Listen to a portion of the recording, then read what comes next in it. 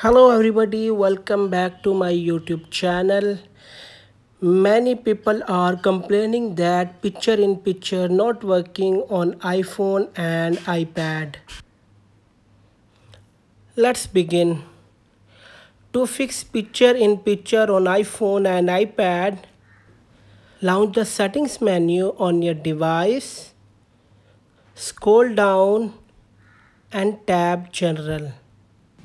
Again scroll down and tap picture in picture. Here, make sure Start PIP automatically is on.